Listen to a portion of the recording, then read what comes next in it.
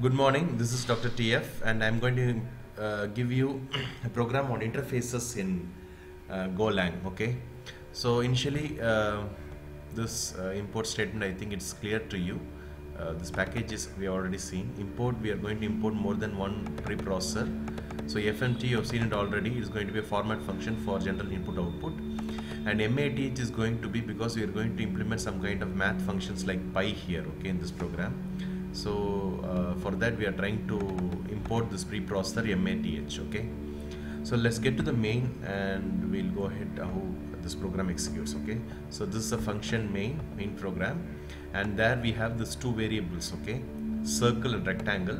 And if you followed my last video, you might have known these two variables are going to take a map data type. Okay, so circle and rectangle are going to map data type where we have a key value pair like this. Okay, we have a 3 key value pair for circle to implement its area, and for rectangle we do have 2 key value pairs. Okay, so once this is over, we get a value that is the key value pairs for circle and rectangle that can be used to calculate the area. Okay, and finally the output of circle area and rectangular area, we can just get it through this printf statement.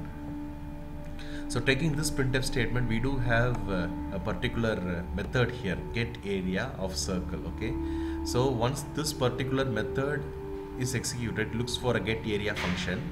So this get area function is going to be was defined here. Okay, so the compiler looks for this get area function, and in this function we have this argument here, that is shape.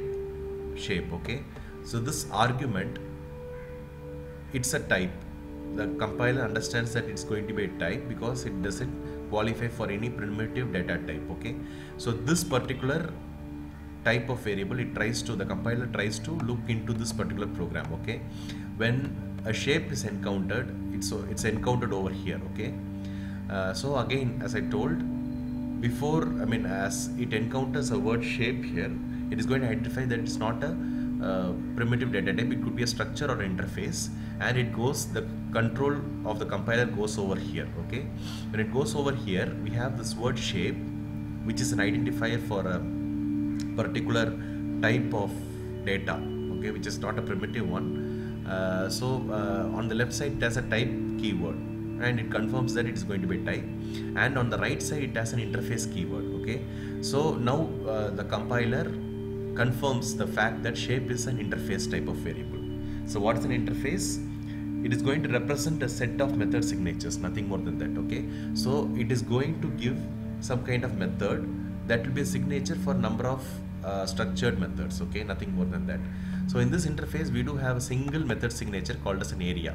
We don't call it as a method, we call it as a method signature because it's going to be followed and implemented through the structures in this program. Okay, so this area is going to be method signature, which takes the float kind of data, float 64 kind of data. Okay, so this is implemented. Once this is over, it returns to this function where it's been invoked. Okay, so when it comes over here, it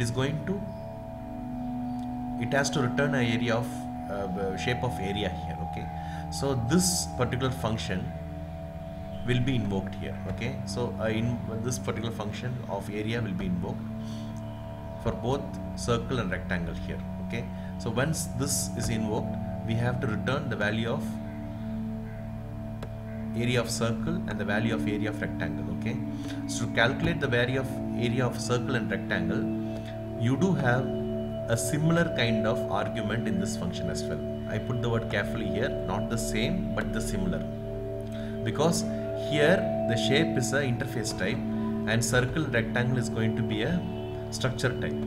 So this one gets called, and not actually called, the structure variables are borrowed from this circle and rectangle structures here. So what are the variables means? We have this variables of x, y and radius that takes the type of float 64. X, y could be the coordinates and radius could be the radius of the circle, and width, height could again be the dimensions of a rectangle here. So the value of area of circle and rectangle are returned to the main program where it's been printed. The circle area and rectangle area are printed here, and we'll see how the results come by. So once you implement that one, the results come by. Okay, some issue here. We'll try to sort it out.